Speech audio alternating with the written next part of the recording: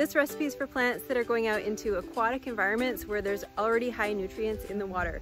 So this is the lowest nutrient recipe that we have. We're gonna start with half a part of biochar. That's gonna catch the water in the bottom of the mixer. Okay, next we're gonna add half a part of wool pellets. So sheep wool that's been pelletized. And we're adding 1 part of GMB fine wood. It's their soil building conditioner.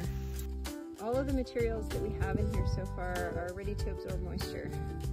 Next up, 2 parts of grower grade brown pit moss. This is a recycled paper product that can be used to replace peat moss. Oh yeah. Here's how it looks when it's been soaked.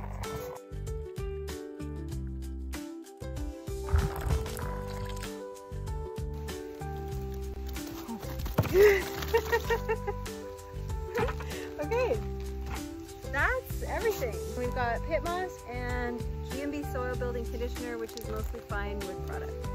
Wool pellets, biochar. That feels, yeah, that locked in.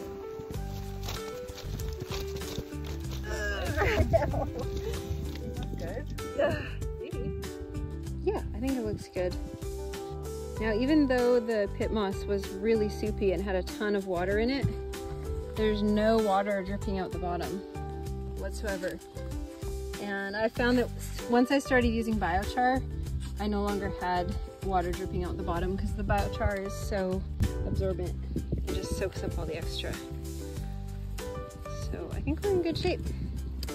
Okay, recipe number 20, there it is.